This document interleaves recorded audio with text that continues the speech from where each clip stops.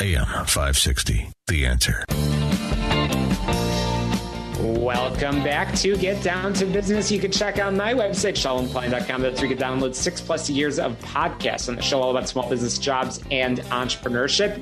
Entrepreneurship, that's what my next guest is all about. I'm thrilled to be joined by Maria McKinsey from Brown Innovations. Innovation is probably the best way that I would define my guest. Maria, welcome to the program. Thank you. Thank you for having me. I'm very happy to be here. Absolutely. Such a pleasure. So let's talk about you. Let's talk about Brown Innovations. Maria, can you tell us, introduce yourself to our listeners? Tell us a little bit about your background and how it's led to entrepreneurship and innovation. Sure. I've always been in sales. I always loved the hunt. You know, when somebody tells me no, my brain hears, oh, you should just ask again. That's what you should do.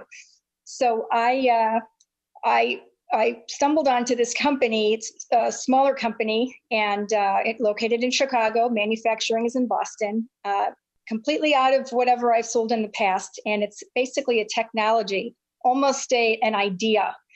And these guys can take audio and mold it like it's clay and create zones in any public place so that it doesn't bleed out and cause noise pollution. And there are locations all over the globe. In Israel, in Europe, in France, in the United States, every museum, airport that you could possibly think of, there's probably one of our directional audio speakers.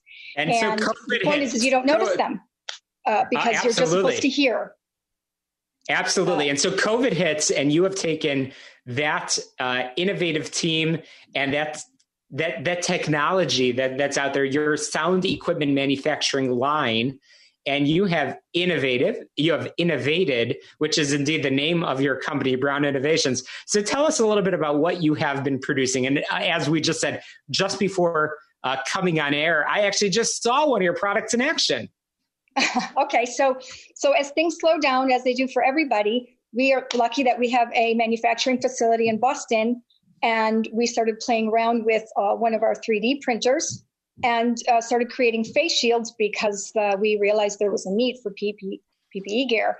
And as much as we could, we had all these volunteers that showed up, and we started making these shields for the frontline workers. And when that need was fulfilled, we noticed that there were a large amount of people that weren't just frontline workers, but that were trying to go back to work and needed protection. And at this time, face masks were very difficult to find. There was a shortage. So we started selling them to dentists, and then restaurant workers called us, and salon workers and teachers. And then we realized that we didn't really need to just sell them for people that needed them for work, but just a person who might want to go out in public. And, you know, masks are great. I still carry masks in my pocket. They're easy, but there are times when they're a little uncomfortable, especially in Chicago here when the weather's very warm. And so we started selling them just to people who wanted them for their families. And so we have all types of people that are purchasing them now.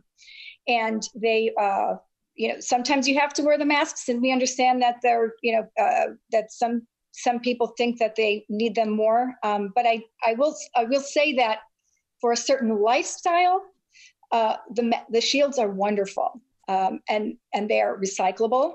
They are reusable. You just clean them with an alcohol-based product. They're very lightweight and comfortable. You can breathe when you have them on. Sometimes people have an issue with the masks, when they're on their face. I do see a lot of masks on the ground too as I'm walking around, unfortunately. And so these things are, you don't really want to throw them. You're not going to just drop them in the ground. And they do come in two sizes, extra large and large. We did notice that there are some people that have larger head, and so they need a little more help. I'm going to put one on right now to show you. You just take a little strap and you just tuck it right over your head. Now, this one I happen to have blinged myself. This is like a little rhinestone. And what's fascinating? I have my glasses. What's fascinating, Maria, is that obviously we are on radio, and I am listening to you, and I cannot hear much of the difference as you're wearing the mask, which is so important. And one element of this, which is so important, is right now, as we're talking, we are in Illinois. We're in phase 4. We're likely going to be in phase 4 of the reopening for a long time. And that means that schools will likely open over the coming weeks and months and all that. And one thing that as business people, we all know is that we rely on interaction. When there's a mask on, it is really hard to see people's reaction and see the excitement in the conversation. The face shields allow you to interact in a whole different way. Tell us a little bit about some of the reaction you're hearing from your customers and people that have been taking advantage. Well, I'm definitely getting orders from speech therapists, teachers who are dealing with younger children who want to be able to have an interaction and not frighten them, to show their emotion. People who are in the restaurant industry and working outside and don't want to get a strange tan line on their face, when they're wearing a mask all day. I'm also getting comments that people can recognize others, and so they like the shield better. Besides, of course, the comfort. And there's also the consensus out there that this is a droplet. You can get this from droplets, and it does protect your eyes as well. Because you can get the safety benefits too, which is so important. So, and one comment that somebody made that I thought was very funny is you can't wear a face shield wrong. And I've walked into plenty of restaurants where the person behind the counter has pulled the mask, so they're actually wearing a chin mask, and so that sort of negates not much of an impact. Absolutely, lots of benefits to the face shields from Brown Innovations. Maria, I'm going to squeeze in a quick break. We're going to come back with Maria McKinsey from Brown Innovations in just a moment. You're listening to the show all about small business jobs and entrepreneurship. Maria McKinsey of this incredible, remarkable face shield will be rejoining me in just a moment on Get Down to Business. 560, The Answer. So I've been taking notes in my conversation with Maria McKinsey from Brown Innovations, and her team has re-innovated, retooled directional sound equipment manufacturing line to produce great quality face shields. And we've just been talking about all of the benefits of face shields. Obviously, I think most importantly, perhaps, is that interactive side of things. And we were just talking about how it's actually more protective. And, right now, as I was just saying before we squeezed in a break, people are going out to eat, and you can actually keep the face shield on while you're eating. I just experienced that literally just a couple of minutes prior to this recording. So Maria, your team is so innovative. You are obviously rolling this out to schools and folks all over the place. So I want to make sure our listeners know where they can find your face shields. Can you share that website? Absolutely. Our website is browninnovations.com, www.browninnovations.com. We make our products in the U.S. We manufacture in Boston, and our sales office is located in Chicago. And you can learn all about the shields and, of course, our other products on the website. And our phone number. Everything's there. Fantastic. And Maria, when we started this conversation, we talked about the incredible work that your team was doing pre-COVID.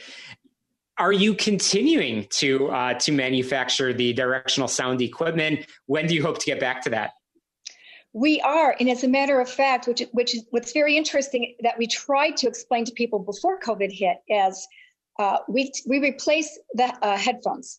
So when you go to a museum exhibit, and for instance, we had a call from a tour group in Charleston where people were putting on earphones and then taking them off and sharing when they were going through tour sites. You don't have to do that anymore. People don't want to do that because of contagious germs. So we now can put our speakers into areas where people can avoid using shared headsets in exhibits and immersive and interactive places. So it's actually been helpful. Of course, slow taking off. Everyone's, still not back up to speed, but we anticipate that'll catch up very quickly.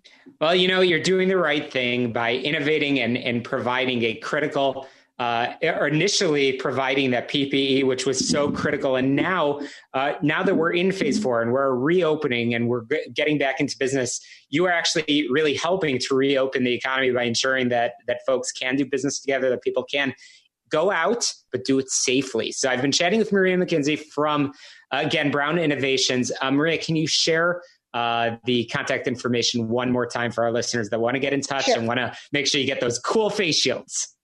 Yes. Phone number 773-477-7500. And our website is www.browninnovations.com.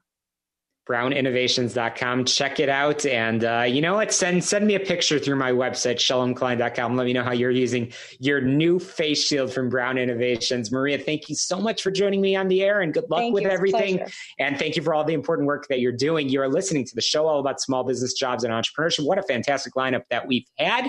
We spoke with Kara Teeple from Lawrence Hall. We chatted with Aviv Ezra, the Consul General of the State of Israel to the Midwest, Madeline England from Needs and Wants Bakery, and finally Maria McKinsey. All of our wonderful guest contact information will be posted on my website, shalomklein.com. And on my website, we've been on the air for over 6 years. I can't believe it. So check out the website and you can download podcasts from the show. By the way, you can also subscribe to be notified about new shows, both through the website as well as Spotify, Google, Apple, and all of those other places. But remember, right now, it's all about economic development. We need to make sure that we are revitalizing our neighborhoods and making sure we're doing it safely. That's what the show is all about. I post regularly on my website. So let me know what you're doing, how you're working to reopen safely, how you're working to make your community, your neighborhood's a better place. I love to hear the stories, love it when people reach out to me. And while you are on my website, also be sure to click on the link for Tom Arabali, our health insurance expert. You can check out his website, healthplanchicago.com. He's a wonderful supporter of the show. Reach out to him, tell him you heard about him on Get Down to Business. To success, let's get down to business. We'll talk to you next Sunday at 6 p.m. right here on AM 560, The Answer. Did you miss the open